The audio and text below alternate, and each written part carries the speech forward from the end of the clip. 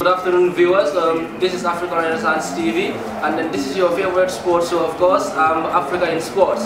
Now, today we have an interesting game between Morocco and Belgium. Right now is the halftime here at the Amharic restaurant. Here with me I have my co-host Mr. Aliumbu, and together we have here a guest called Mr. Mohammed. He will help us in the analysis, of course, and then we are here for the halftime analysis. Thank you very much. Good. We are here for the analysis of the game between Morocco and Belgium. Now here I have with me is my co-host Mr. Aliumbu. Mr. Aliumbu, welcome to the show. Thank you very much, Mr. OJ Gallo, for having me. I am very delighted to be here this afternoon. Thank you very much. Likewise, here also we have with us here is Mr. Mohammed, who will be helping us in the analysis of the game. Mr. Mohammed, welcome to the show. Thank you, Mr. Oye, for having me. Mr. Mbuk, thank you for having me. Like he rightly mentioned, I am Mohammed Bibaji. I am a sport enthusiast, and I'm glad to be here on the show today. Thank you very much. We are delighted to have you. Starting with you, Mr. Aliumbu. We are having an interesting game, of course, today between Morocco and Belgium. How do you see the game? It's After very interesting. The performance of the Belgium is very good. But looking at the North Africans, they're also very disciplined. Looking at their force and performance, they are very disciplined. They're not giving any room to the Belgium to penetrate their back line, which is paying dividend. Their game plan is working. If you look at how the Belgians are pressing, but they're not able to penetrate the goal because actually the game plan of the coach is working. That is to shield the goalpost, not to allow goals to enter, and that is working. That has paid dividend for him in the first half. I think he's doing very well with his game plan, and if this continues, they're going to upset the Belgians because they're disciplined and they're waiting. And they're not in a rush of scoring any goal, but they're waiting for the Belgians to make any mistakes and they'll be punished. So I think they're very good. They are very much good in the first half. Now coming back to Mr. Mohammed, how do you see the Moroccan team compared to the Belgian team? Thank you so much. I think this Moroccan team is a really good team, and looking at their attacking players and then defensively they are very disciplined. Against Belgium, we are looking at the first half. When you look at the proceedings of the first half, Belgium naturally they have an aging team. I think this is where Morocco can have their strength from. Morocco, I think in the second half they have to go to a more proactive approach, and then we have to attack the Belgian team. The defensively minded Belgian team, when you look at their defensive aspect of the game, they are lagging and they are slow in transition. So their strength definitely lies on their attack. So what the Moroccan team can do is to also try to dominate the proceedings from the middle of the park, and then try to launch an attack to the Belgian team. I think that way we'll be able to see a great upset for the Moroccan team there. Yeah, try to launch an attack. We've seen Ashraf Hakimi doing a lot of that. Okay, because we've seen in the Belgian Qatar, he's doing more of that taking balls up front. But what is lacking is, okay, the other halfback, that is Masrao. Okay, he's been very defensive, he's reserved. So how do we, because we want to see goals, to be honest with you, since this African the World Cup kick-started, we've seen less goals coming from the African teams. So I don't know what is the problem.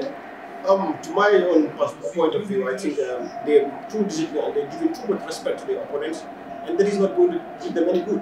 This is football. To me, I want to believe you attack and score. You don't attack, you don't score. Win goals, win games. Yeah, goals win games, and you attack and score. You don't attack, you don't score. And looking at they're too much discipline. They're too much respect for their opponents. This is not giving them any good, and that is not. This is why their goal scoring ratio is very low. Looking at the African teams, only Senegal, I think they've scored 3 goals in this competition. But looking at Morocco, they drew their first game. Coming to this game, they've not attacked impressively to score. So they must use Hakim Ziyech, who is very good on the ball, at least to use him to at least launch some balls into the Belgium's goals. At least they can do something with his very good left foot. He can offset the Belgian goalkeeper, that is Tubakoto. He's very good though, but actually he's a very top class player too. Looking at he's also playing in Chelsea and has a very good good games week in, week out in the competition. So actually, I think they also have a team that can upset the Belgian side. They need not be too disciplined in the second half. They need to come out and attack, at least throw it all out and see what they will have from the game. Because they also have key players. They have very good players that can upset that team that is also on them. So I think they need to at least be more active, like Mohamed said, more active in the attack, launch some balls on up front to just take responsibility in the attack to at least have a goal in the second half. Coming back to you, Mr. Mohammed, comparatively, Belgium have a well-experienced team compared to that of the Morocco team. So we've seen this in Belgium are already on 3 points. A draw isn't a bad one for Belgium either.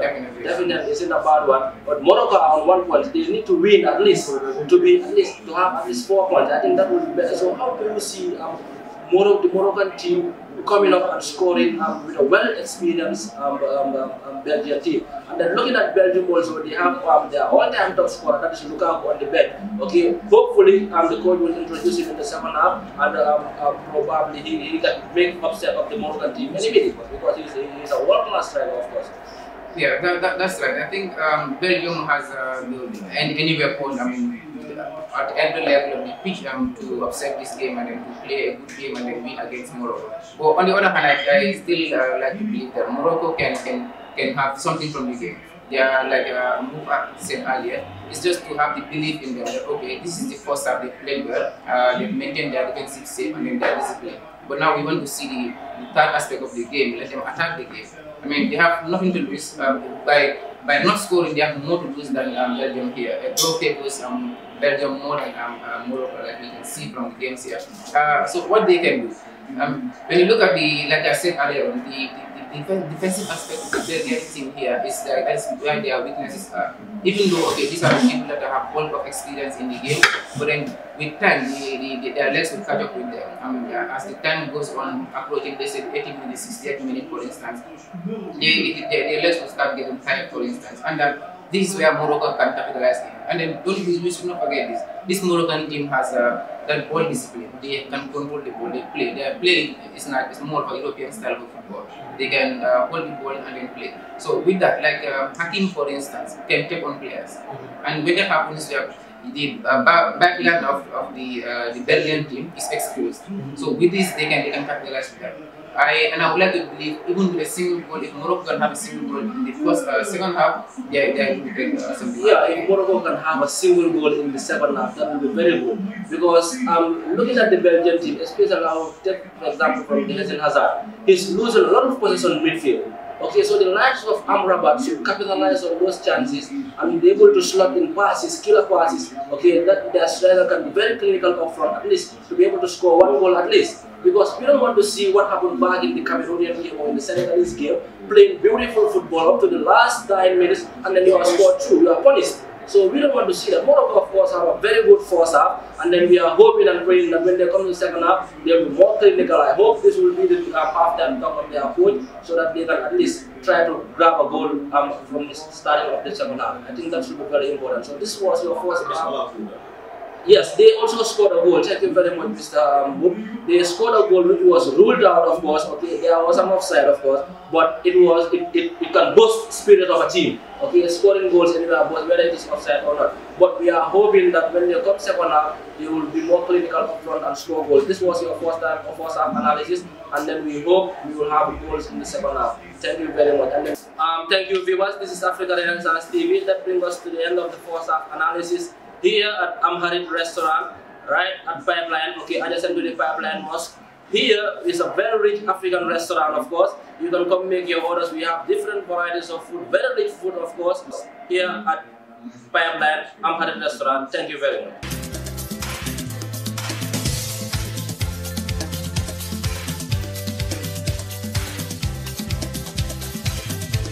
Okay, thank you very much, viewers. Welcome back. This is Africa Renaissance TV, your favorite sports show, Africa in Sports. It has all ended here at Amharit Restaurant in Pipeline. The game ended 2-0 in favor of Morocco. And in Morocco right now are sitting on top of the table.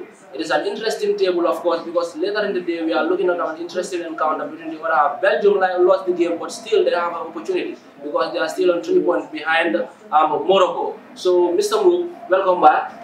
Thank you very much for having us back. It's an exciting moment for African teams having Morocco, the North Africans, winning their second game is very, very exciting. It's very, very promising. I'm liking it, seriously. You liking it? I'm liking it, seriously. Mr. Mohamed? I think, like he said, this is an exciting moment for not just Morocco, but then for African football. Personally, I think I saw this coming. I think when you look at the Belgian team, like I said earlier on, there was a weak link. Their backline is definitely their weak link. And then Morocco is a team that solely depends on their attack. Their attack is a very good attack. I think Ziyech is one person that I love the most. His left foot is awesome. He can play football. So that is one of the things that they did. When you look at the first half, like we said earlier on, their height, this Moroccan team has height advantage. So I think that is one of the things that the coach had foreseen, that they were looking at set pieces to score goals, and then it finally worked out for them, which I'm really glad to have it. It worked out for them, okay, because I'm looking at the second half, the Moroccan coach introduced fresh legs. I think that worked for him. You're right, Mr. Wood, that worked for him. It did work very well, because looking at what he done, he brought in a lot of fresh legs. I was surprised him removing Hakimi, but he paid dividend, because actually bringing the fresh legs and the young players coming in, they've really pushed the moral of the attack. It paid dividend. They've scored.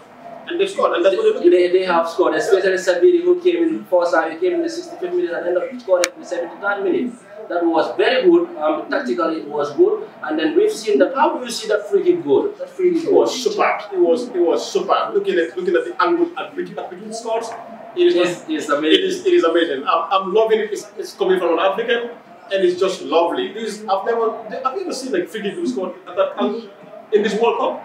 Not yet. It's beautiful. It's just beautiful, and it's just, I'm loving it. I'm loving it seriously. Yeah. And then the second goal also was a fantastic goal, because we've seen a beautiful football from Hakim Ziyech. We know what Ziyech can do. We've been watching him in club level. He's been very great in Chelsea. He had a very fine season there. But okay, and the World Cup also, he was not with the national team, of course. Then because he had some miscommunication with the former coach. But now they have a new coach, and then they introduce Hakim Ziyech. Seeing him having that impact on the Moroccan team, how do you see Ziyech and the motivation he has added towards the Moroccan team? Yeah, I think Ziyech is, like I said, is a very good professional, and then those things are common among footballers and then coaches. But when you look at this game particularly, Ziyech was the outstanding player in the game. His ball retention is good. And then he was able to help the Moroccan team retain possession high up the field, which was to their advantage, because that is how they were able to. Even the first half they scored a goal. It was disallowed by the but it was and that goal came from that disallowed goal came from the set piece, and Ziyech, of course, so right in front of the goal post over there. So that is important. They had the same thing in the second half. The first goal, that is how it came to.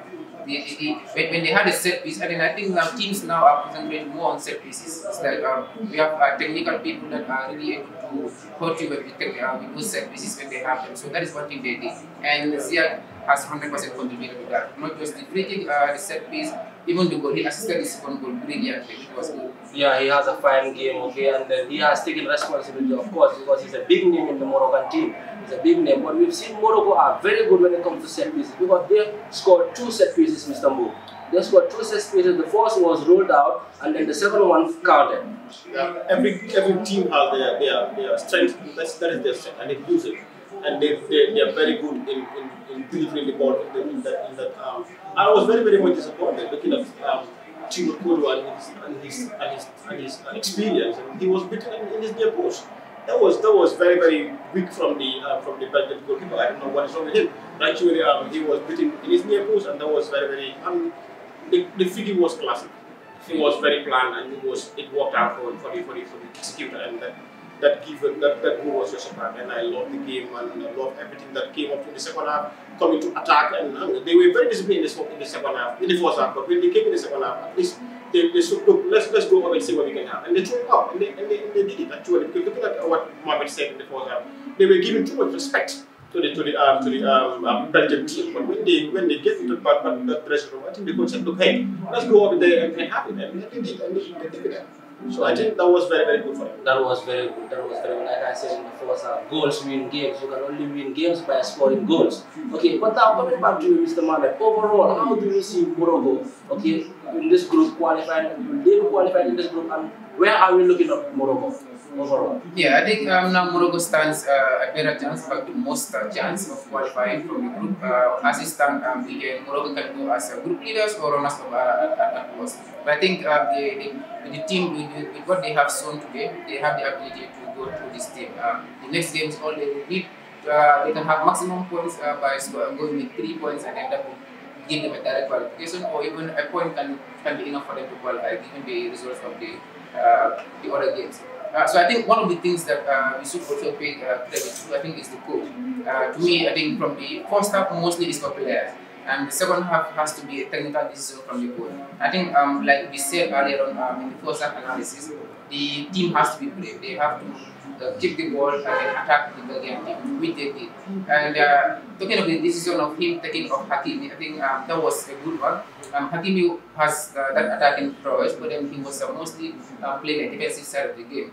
When you look into the second half, and you will realize that okay, the team upped their game, they attacked more with intent. Zai was able to keep the ball up front, and then this was something that paid dividend for them. So to me, what the coach did was good, and then he was able to bring in fresh legs, not just fresh legs, but then the young people that are athletic, that can run at these defenders. And the other aspect of this game that really impressed me was their ability to be disciplined and then to shut down key players such as Eden Hazard, Kevin De Bruyne. When you look at Hazard's overall game, especially in the first half, he was dispossessed. He was the player that was dispossessed most in the game. De Bruyne, we all know De Bruyne, that he can shoot at any range, he can assist at any range of the field. How the Moroccan team, especially the midfield footballers, how they were able to lock him up entirely in the game. He wouldn't have 2 to 3 chances in the game. Anytime he has a ball, there is about 2 men on him. So that worked well for me. So I think with that discipline, Morocco will go far in this tournament. Definitely, Morocco will go far in this tournament, and then we hope and pray they have a successful campaign. Because to be honest, with what I've seen today in the Moroccan team, okay, I've seen them going far, to be honest. Because they played beautiful football, of course, and then they take charge of the game. Okay, during the second half, like I said, the first half they were disciplined, like you said. Okay, defense-wise, but what was lacking, but being clinical up front. That was lacking in the first half, and then, like you said, Walid, that's the Moroccan coach, have come up with tactics where then, okay, they were able to punish the Belgian team. And then we are hoping that Morocco will continue with the same trend, okay, because winning, if you want to progress far in the World Cup, you need to be consistent. Consistent in what? In winning games. You need to win games to be consistent. At least we are hoping and praying Morocco goes fast in this competition. And this was your first second half analysis here, right here with me, Mr. Mook and Mr. Mohammed. Thank you very much for having you. We are very delighted to have you here with us with the analysis. Thank you very much, Mr. Mook. Coming back to you with the final words. I'm very impressed. I've seen Morocco going very far. I think other teams, some African teams, should learn from Morocco. Morocco's discipline and readiness to fight. But this is a combination that no one can win without winning. You must win games, basically with a competition. So actually, Morocco have set the ball rolling. I think other African nations should also emulate from Morocco. Have discipline. Get the zeal to win, because winning is what will take them to the next level.